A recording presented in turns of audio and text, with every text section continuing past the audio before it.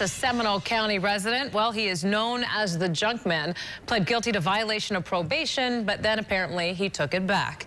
In February, Alan Davis was ordered to clean up this mess in his front yard, but code enforcement officials say he never did. Channel 9's Jeff Coolidge was inside the courtroom all day today. And Jeff, this case never seems to end, and it's been a wild day in court. It's one of the craziest trials I've had the pleasure of covering, Martha, that's for sure. Now, Alan Davis spent hours this morning and this afternoon cross-examining witnesses, but in the end, this ended up happening after he initially pled guilty. Take a listen. That's what I told you, sir. I'm not playing games. Okay, then I withdraw my plea.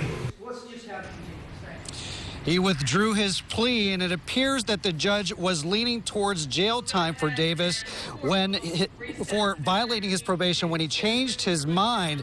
Now, the day started off with Davis representing himself. He had a hard time learning the court decorum when it came to cross-examining witnesses.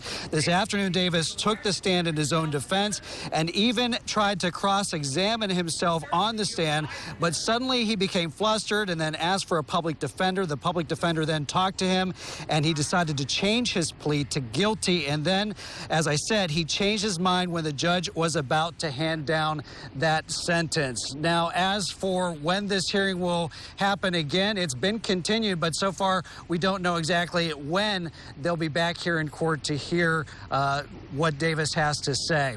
But for now, reporting live in Seminole County, Jeff Coolidge, Channel 9 Eyewitness News.